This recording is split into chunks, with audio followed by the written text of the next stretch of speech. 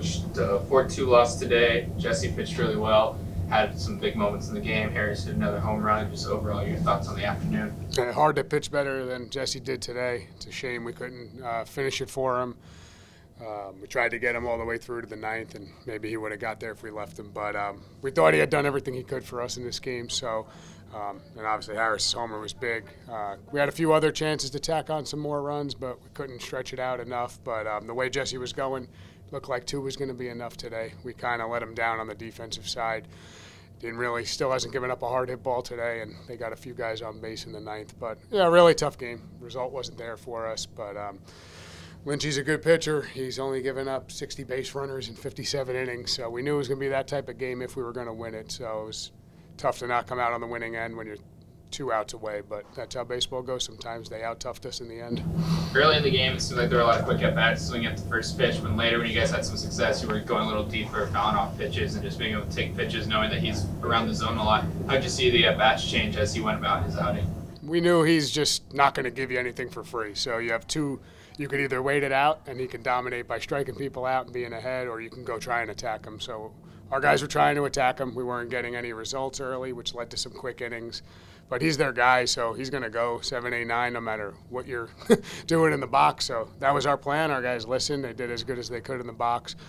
We just didn't create enough opportunities or get a big 2-out hit here and there to create something. But as the game went on, we had good at-bats and had a few rallies. But again, I mean, you score 2 runs, it's not going to be enough most days, but it almost was today.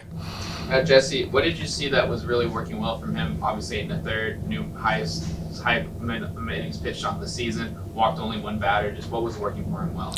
Breaking ball that they were chasing, and he was able to flip in for strikes, so he was pretty much in control of what was going on. He fell behind a few guys, but intentionally, guys we were trying to avoid here and there, but he was getting ground balls in play. I mean, there was not one moment I looked at him out there that I thought he wasn't in full control of the game. He was getting really good hitters to chase pitches out of the zone and take pitches in the zone, and that's when you know someone's really got it going on the mound. So, yeah, I mean, you can't ask for more out of Jesse today. One of the big hits in the game, Patrick Keegan comes up with a 2-out RBI double that extended the lead to 2. He seems like he's been having a lot of good at-bats lately. What have you seen from him as the season's gone on? Same thing, discipline at the plate. Sometimes he gets a little over-aggressive, and you could see it kind of in his last at-bat. He chased a pitch up.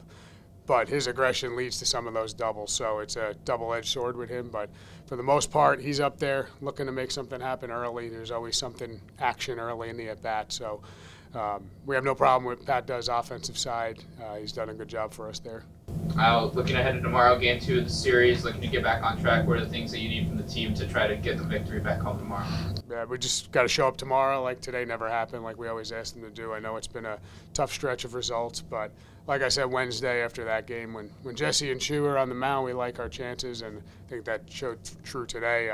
Shu was coming off a really good performance in San Diego, had a tough first inning, but showed us and showed himself how he could battle through that and still get length in the game. So we're excited to get him back out, but it'd be nice if our offense could get rolling a little bit, some deeper at bats, make it a little tougher on them, not such easy outs early in the game, but they stuck to the plan, so we'll see what we can come out with tomorrow.